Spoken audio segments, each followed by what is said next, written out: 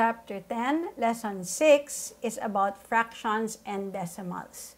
So here we're taking decimals and we're going to put it into fractions. So the best thing to do is read it, and if it says, example, 2.5, that's the 0.5 is in the tenths place. So we read it as 2 and 5 tenths. So depending on the number of place value, we will put it over either a 10, 100, or 1,000. Similarly, if it says to convert a fraction into decimal, the easiest thing to do is make the fraction so that they are either over 10, 100, or 1,000, so that it's easier to move the decimal. Okay, so no need to divide if we can make them over either 10, 100, or 1,000. Okay, so our exercises comes from pages 83 and 85.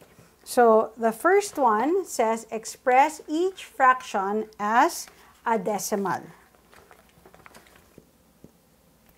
Okay, so the first set of questions come from page 83, and it says to write as decimal. So I said a while ago that if it's a fraction, ideally what we want to do is make this either over 10, over 100, or over 1,000. So clearly I can make 4 become 100 by multiplying it by 25. So this is technically, if I multiply by 25, I need to multiply the top by 25 as well. So that means that's 25 over 100. Now, since it's over 100, that means we need to move the decimal place 2 places to the left, which means this must be 6.25. So, using the same approach, since this is over 50, I know I can multiply that by 2,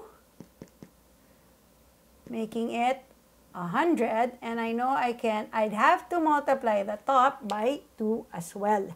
So, which means that will be 4, 14, and then 2 times 2 plus 1 is 5.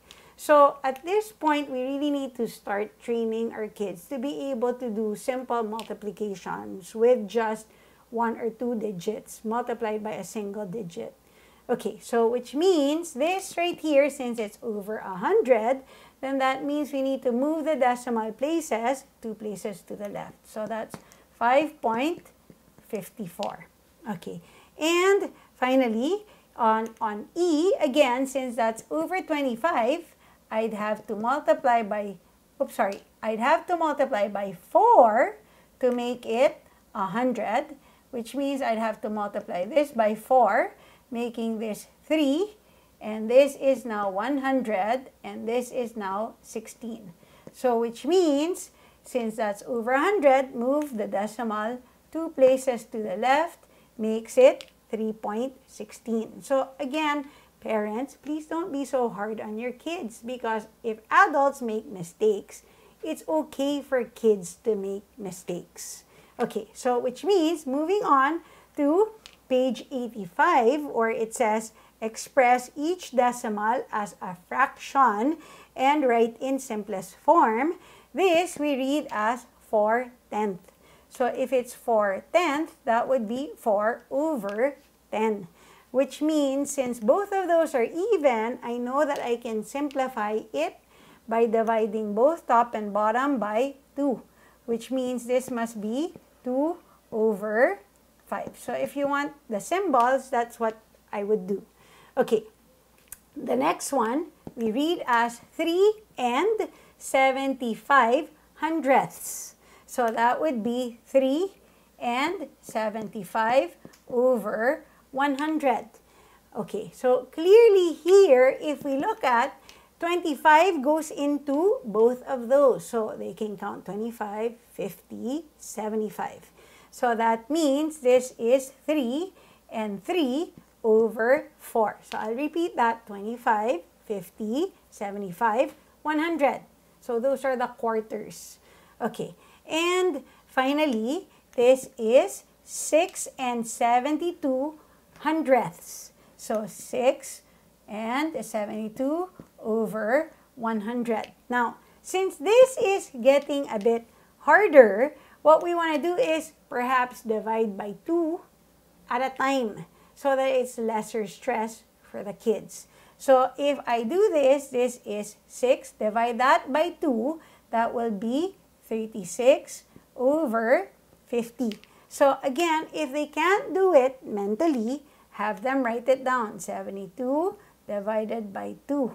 Divide 3, 6, bring down, which means 36.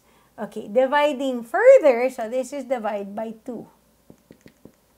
Dividing further by 2, this will be, divide 50 by 2 is 25. That one's easy. So divide 36 by 2, that's 18. So again, if the kids can't do it, have them divide on the side.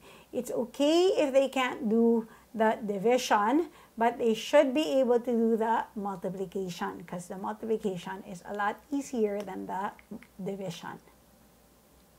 That concludes lesson 6 of chapter 10, which also concludes the chapter. See you in the next chapter.